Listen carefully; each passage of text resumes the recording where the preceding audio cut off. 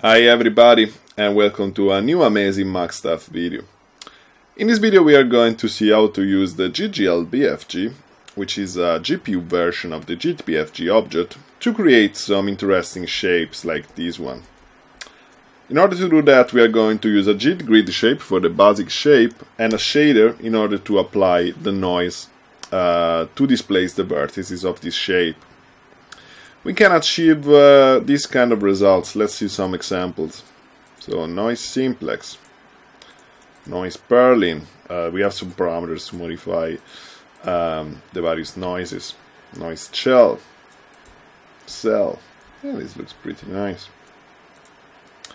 Noise checker.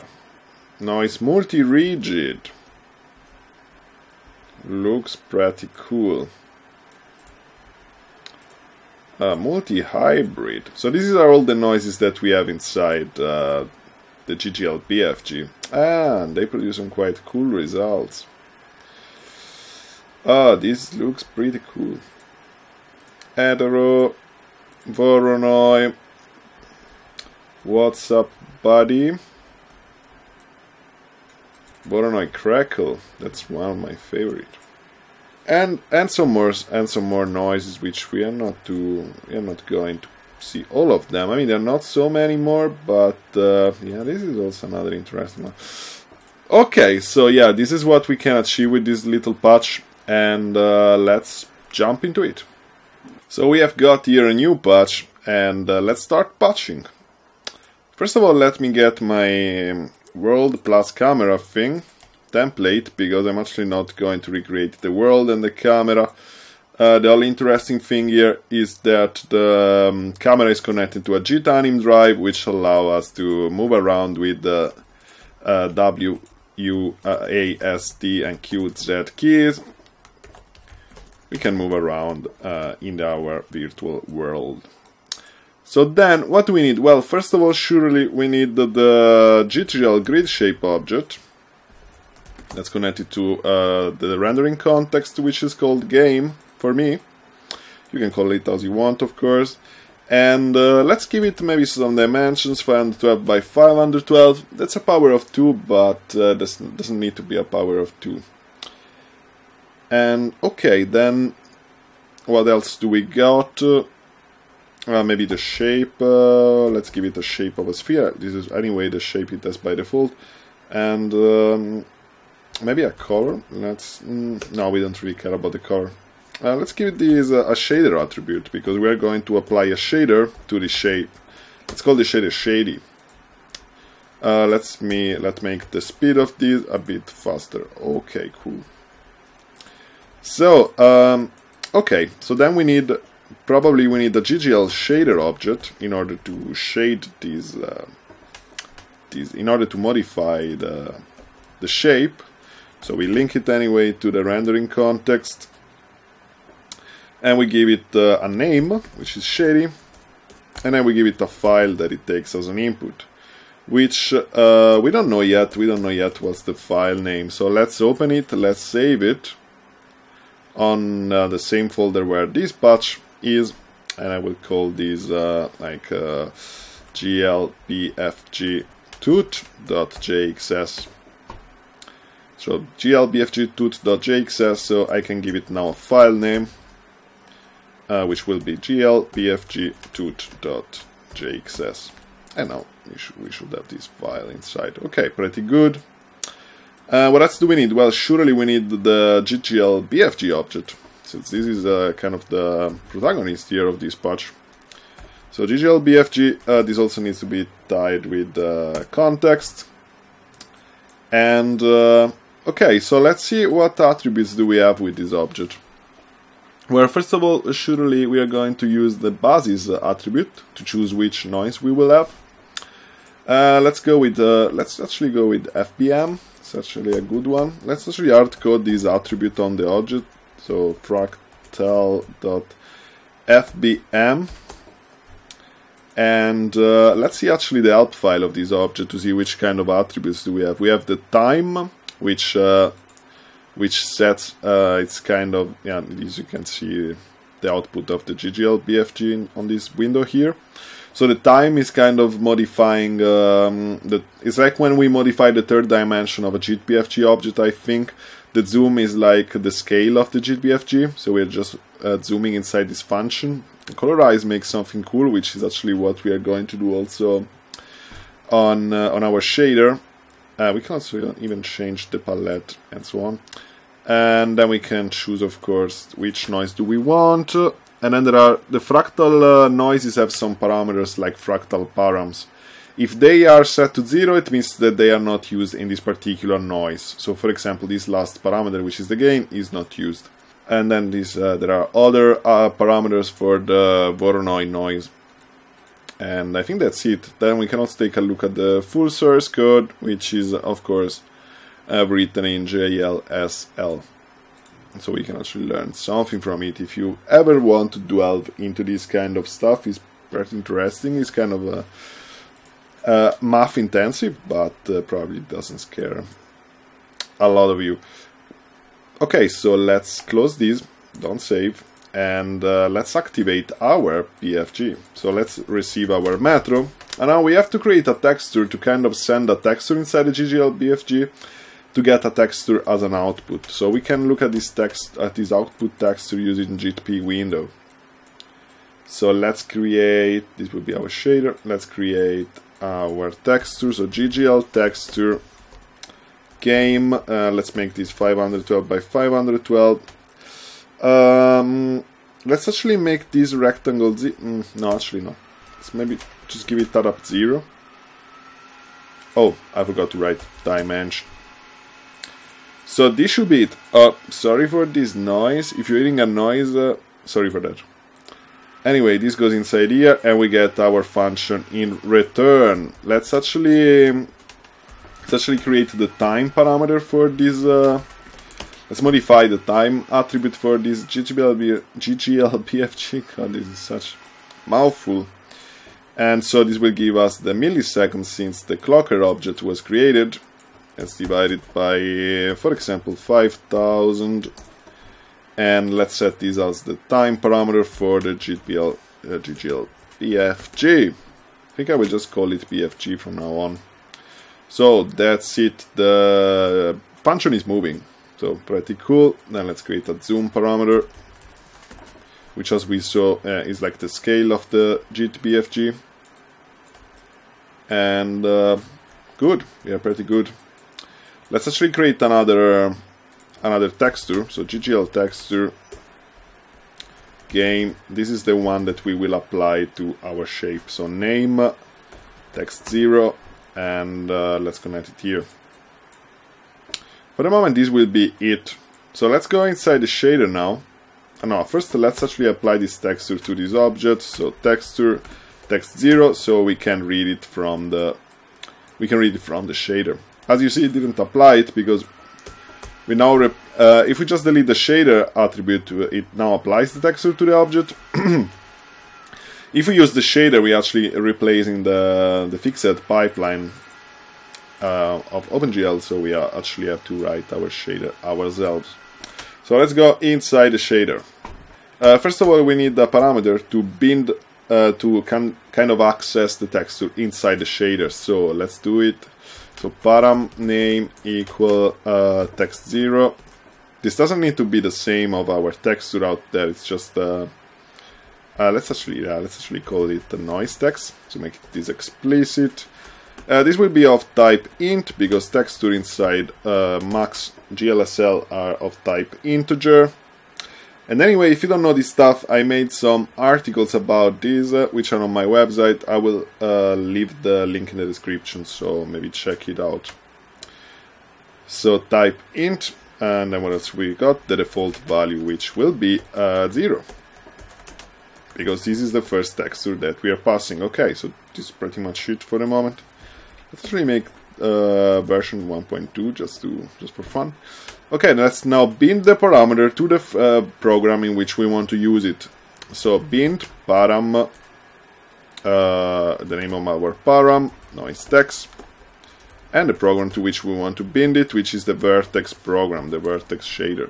So Done. Now inside the vertex shader, so here we have to declare this texture as a uniform. So sampler to the rect, and let's call this. We have to give it this name. So noise text. Okay, cool. Now inside the main, we want to access this texture, but we want to get just one value from this texture because anyway, all the 4 planes of this texture are filled with the same value. So we are just going to get a float out of this. Let's call this noise, and we have to use a texture to the rect function to read this texture. So noise text, and we need some texture coordinates to actually read this texture, and .x. So let's create those texture coordinates. This will be vector 2 because there are x and y. Actually s and t are called inside JLSL, but it's basically the coordinates of our texture for every vertex of the shape. These coordinates are already inside the grid shape object, we just need to access them. We can access them like this. So first let's declare the variable texcoord, and then we have to say GL texture matrix 0 multiplied by GL multi texcoord 0. Is this correct? Of course not. Of course not. Is this oh yeah, that's it. The C is also a big C. Cool. Let's now try to pass the color of our shape as the noise. So let's do like this: back 4, back 3 noise 1.0. Okay, cool. So now we are using the color. We are using the noise to set the color of our shape.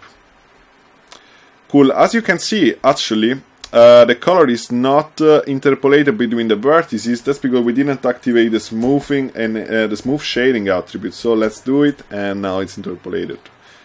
Little trick. So back here, now we want to pass the. We want to modify the vertices of the shape using the noise value. So let's do like this. Let's get the position of the vertices of the shape in camera space. Again, if you don't know what camera space, same link articles, what is a shader inside Max, how a shader work, and this will also tell you what are the different spaces in which we can work. So let's transform these vertices in camera space. So vec3 pos. Let's call these, so let's call the GL model view matrix to transform the, we multiply this by the GL vertex, and we get, actually this is a back 4. Sorry, that's a back 4. It's okay, so now this position is in I space.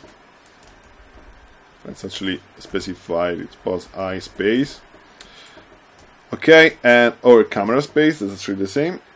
And okay, now we need to get actually the normal of this object, because we are going to displace the vertices on the direction of the normal. So normal equal GL normal matrix multiplied by GL normal. So also the normal, if when we multiply them in for the GL normal matrix, they will go in camera space, because by default they are object space like the vertices. Again, just refer to the link in the description for an explanation on that. Cool, then we have the normal, we actually have to normalize them, so normal equal normalize normal. And cool, now we can use them to create a new pos. So back for new pos, basically will be like this plus, yeah, equal to pos I space plus normal per noise. Cool. Oh yeah, of course, this is actually a back 3, so we need to make it a back 4. Right. And then we can, instead of using the F transform here, we can do GL projection matrix multiplied by our new pos. So let's see. Yeah, it's working. It's working. Cool. Okay, this actually looks good. Let's. I just want to make you notice one thing, that here, basically, this is where the noise kind of. Let's actually multiply for a smaller value. Okay, so this is where the noise kind of ends, and we have that the shape goes the shape goes like this. There is like an aperture inside, because this is where the noise kind of touches its edges, and the edges don't coincide, so this we get like an aperture here. In order to fix that, we have to do one thing. We have to go inside our texture and say wrap mode. Instead of clump edge, we have to make it mirrored repeat. The problem with using mirrored repeat here is that we cannot use rectangle 1 when using mirrored repeat. So first of all, we have to give it rectangle 0. And then we can use drop mirrored repeat. Is this how it's called? The problem is that I think now it's reverted back to rectangle 1 exactly. So maybe let's just say to this adapt 0. Okay, that's working. And then let's also give it the dimensions that we want, because now it will not get any more the dimensions from the incoming texture. So cool. The problem is that now inside the shader we are using sample to d rect, so we have to simply use sample to d in order to transform these into normalized coordinates of a texture. Cool. As you can see, the texture is working again. Now if we multiply the texture here by a multiple of 2, then we will not have this aperture anymore. It's a bit like what we did in my previous tutorial when we read the BFG noise using a cyclic function. How do you say, not periodic function? Then we were actually doing the same thing. So we are now using instead the mirrored repeat attribute of the texture in order to read it in a mirrored way. As you can see, the noise is perfectly mirrored. Cool. Let's actually make this an attribute. So let's create a new one. Param name equal. Let's call this maybe the frequency of our noise. Yeah, basically this will be kind of the frequency of how many times we read the texture. Type will be float, and default let's set it to 2.0. Let's close this. Okay, now let's bin this parameter. Let's actually copy that. Let's bin this parameter to the vertex program. Okay, so inside the vertex program we can now access it. So frac. Sorry, it's only from float frac. Cool. And now we can use these instead of a fixed number. We can just use frac. So now if we go outside here and we create a message with written param frac $1, we can modify how many times we read this texture. So whoa.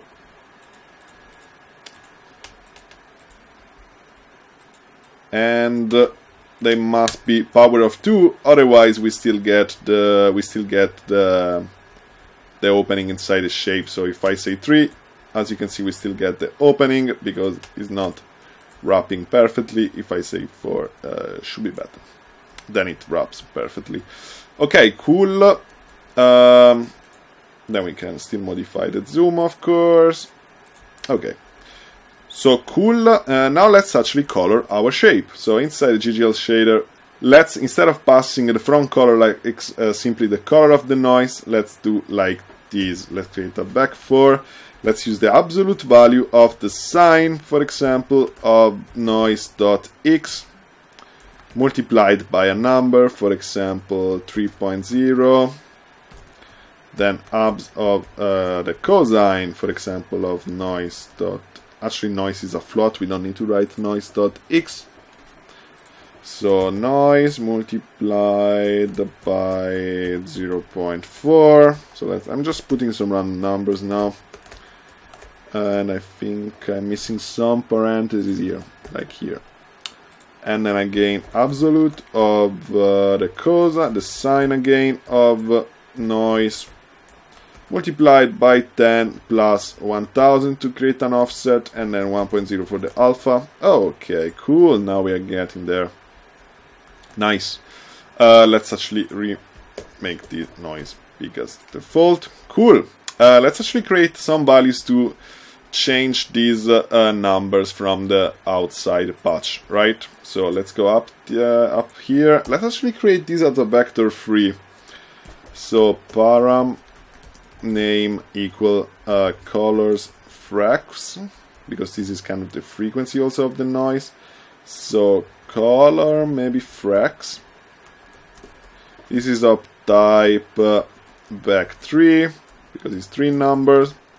Default, this will be equal to let's just write it 1 1. We don't need a comma here. 1, okay. And now let's actually bind it to the vertex program. So color fracs. Alright, actually like to have everything indented in a nice way. Okay, so here we can actually use color fracs.x.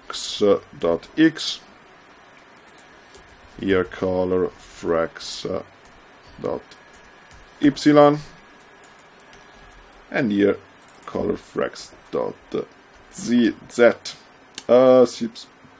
There is an error, sure, because I never declared this attribute here. So from uniform vec3 color fracs. Alright, so it's working.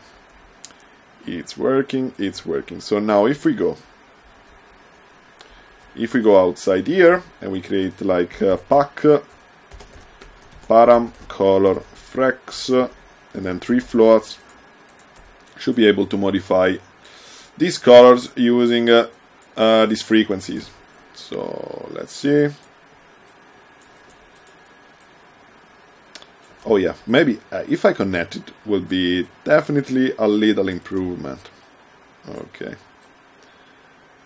Probably made a very worried face at this point, right guys?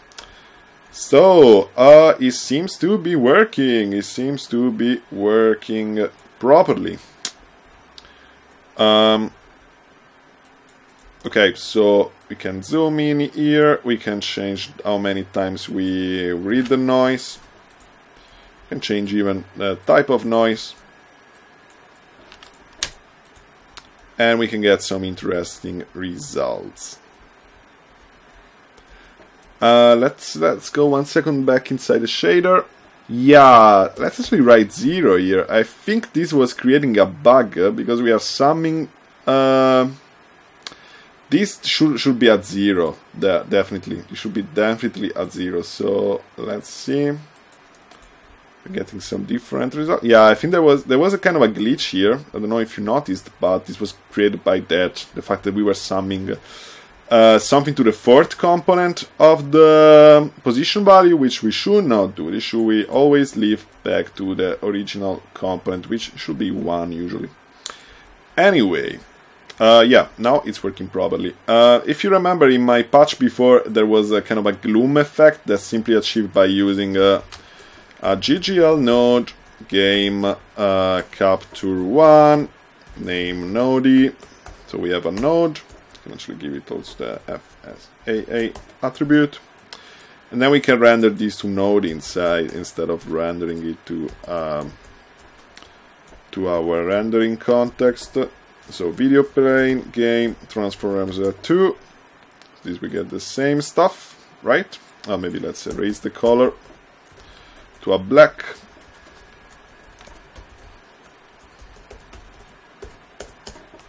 Cool, and let's see inside between these two guys. Let's use a GGL pass node and fx name bloom, and then we can play a bit with the threshold.